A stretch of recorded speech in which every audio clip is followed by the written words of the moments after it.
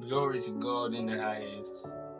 It's with great pleasure that I welcome us to the third month in the year 2024, the month of March. And as the month implies, I pray your life will march forward in the name of Jesus. Permit me to read from the book of Isaiah chapter 60, verse 1. Isaiah chapter 60, verse 1. It says, "Arise, shine, for your light has come, and the glory of the Lord rises upon you." This month, the Lord has declared that it's a month of rising in glory. And I'm very happy and joyful to share with you this morning the importance of this mind of God for you, rising in glory.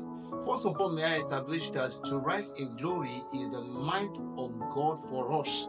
It is not just you who desire to rise in glory. The Lord has ordained before time that you live in glory and move from one level of glory to another. Because may I tell you that there are realms in glory, there are heights in glory, there are different stages of glory. Because the Bible makes us to understand that there are terrestrial bodies and there are celestial bodies. From the book of 1 Corinthians chapter 15, verse 40 and 41. And glory differs in glory. The glory of the sun is different from that of the star, is different from that of the moon. But if you want to move from one level of glory to another, may I tell you that there are three things that you need to do as I share with us. There are more, but let me share three with us. Number one is that you appreciate your present level of glory. When you are in a stage of glory, no matter how little it may be, please appreciate it. Give thanks to God and praise God for where you are. Number two is that you celebrate those who are in the higher level of glory. You don't have to mock them. You don't have to be jealous of them. You don't have to be suspicious of them.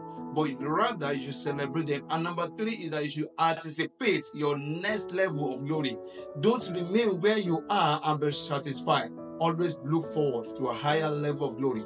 And I decree into your life this month of March that you will move from one level of glory to another higher level of glory.